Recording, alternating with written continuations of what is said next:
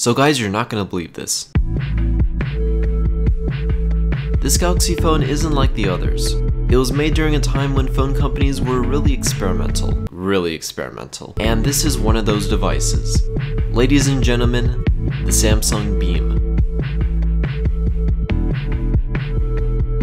Despite this thing coming out in like 2012, I have never heard of this phone until recently. And apparently they still make them, kind of? I mean, when I got mine, it was new in the box and I got that off eBay. I swear to God, if this thing isn't unlocked, I'm gonna literally die. Okay, we're in. Oh my god, this interface is so nostalgic to like the S3, S4 days. So it's really nice to see that again after so long. So to access the projector, there's actually a dedicated app to it. So the main option that you'd use the most is the visual presenter. That's gonna mirror the screen, so that way you can watch movies and videos and play games and whatnot. And the projector itself is actually pretty good. If you move far back enough, the screen looks like it's like 12 to 14 inches wide. The phone is obviously not big enough to have a projector that can produce 30 to 40-inch projection. It's still pretty solid. At first I thought you'd have to adjust how far the phone is so that the image is not blurry, but I found out that there's a dedicated button for the projector and you can actually digitally adjust the focus of the projection. So that was pretty cool. Now Samsung only ever made 2 models of this. The first one came out in 2010 and the second one came out in 2012, and after that, I guess sales weren't really that good, so they just discontinued it. But on paper and even in this video, this actually looks like a pretty cool idea. But the number of times I'd use this would be